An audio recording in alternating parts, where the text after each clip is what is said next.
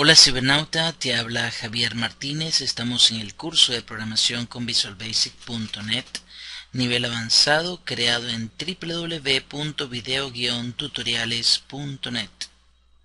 Bien cibernauta, entonces en el video pasado estábamos con nuestro archivo clientes DAO, donde íbamos a comenzar en la parte de actualizar clientes. Aquí en primer lugar vamos a cambiar esto de una function para una sub. Ok, public sub actualizar clientes. Perfecto. Y aquí nos vamos a eliminar esta variable que no la vamos a utilizar porque no vamos a devolver listado clientes. Es más, tenemos como parámetro a lista de clientes. Muy bien. Aquí en throw no se puede encontrar el cliente por el ID. Aquí debería dar el mensaje: no se pudo actualizar la tabla de clientes. Perfecto. Y acá vamos entonces, aquí abrimos la conexión con obtener conexión y acá viene ya el update.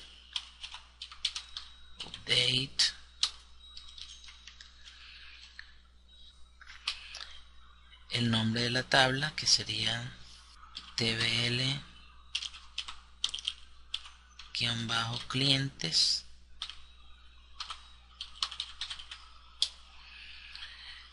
set. El parámetro clave es el cliente ID, entonces comenzamos por nombre, copio, igual arroba nombre. Así voy a hacer con todos los demás. Fecha de registro igual parámetro fecha de registro, ramo, copio,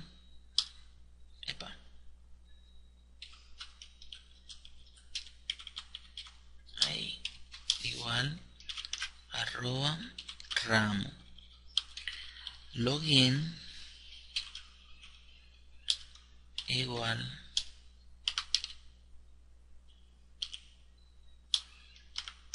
a arroba login, y password sería igual a arroba password. Quitamos este from tbl clientes, pero si vamos a dejar el where de cliente id igual a arroba cliente id. Perfecto. Entonces aquí vienen los parámetros. Aquí ya no va a funcionar con el value, sino nada más con el parámetro y el tipo, ¿sí? Muy bien. Entonces, tomando en cuenta vamos a hacer los demás.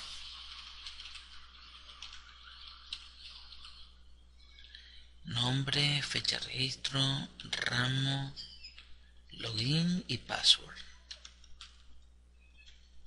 Entonces, aquí arroba nombre. Si quieres lo puedes pegar. Acá lo vamos a colocar de tipo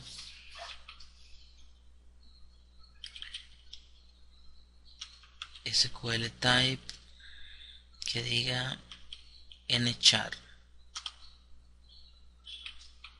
Tengo que acostumbrarme acá a no darle enter sino a tabulador. Tenemos el nombre, Tenemos a fecha registro. Dijimos que esta era de tipo datetime. Ok. Bien, entonces ramo. Que tengo que es un nchar también. Los demás son nchar. Nchar. Vamos a hacer algo. Vamos a pasarlo todos para acá. Como nchar. Pegamos. Y pegamos. Y ponemos por último login y password. Epa.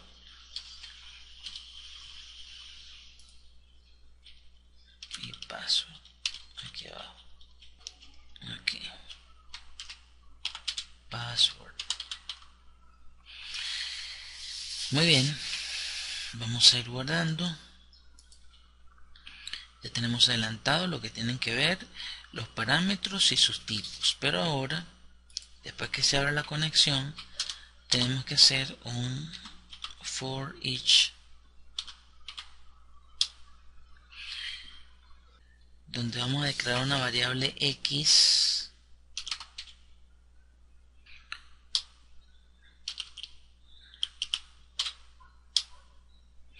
y le vamos a colocar el tipo, que sería cliente. Aquí lo tengo, in listado clientes. Listo. Ahí entonces tenemos nuestro ciclo. Ahora sí voy a comenzar con el command parameters. Vamos a tomar todo esto de acá y vamos a modificarlos.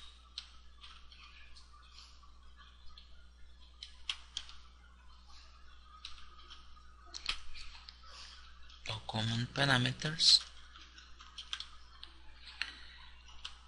pero le eliminamos el add porque ya está añadido y ahora sí le vamos a dar el valor. Aquí cerramos y le damos el valor value igual a x punto id. Listo. Esto lo desechamos. Hacemos lo mismo acá. Nombre. Cerramos acá. Esto lo desechamos. Punto value igual a x punto nombre. Nos venimos acá. Quitamos el add. Discúlpeme. Parameters. Vamos a quitar aquí el add en todos.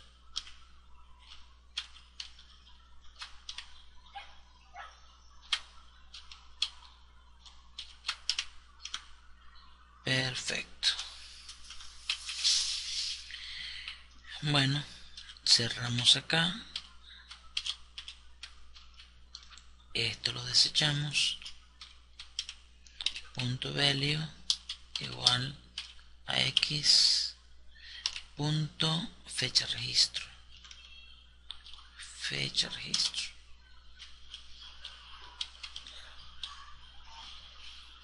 Cerramos acá. Desechado esto. Punto value igual a x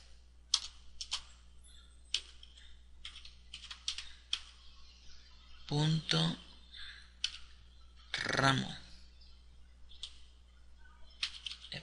Ramo.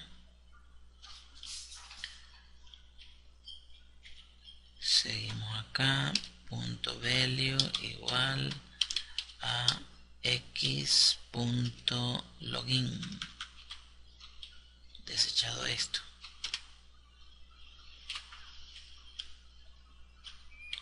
Por último, cerramos punto value igual a x.password.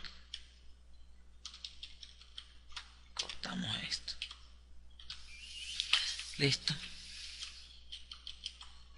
Lógicamente, cuando tenga ya estos valores, tengo que mandar a ejecutar.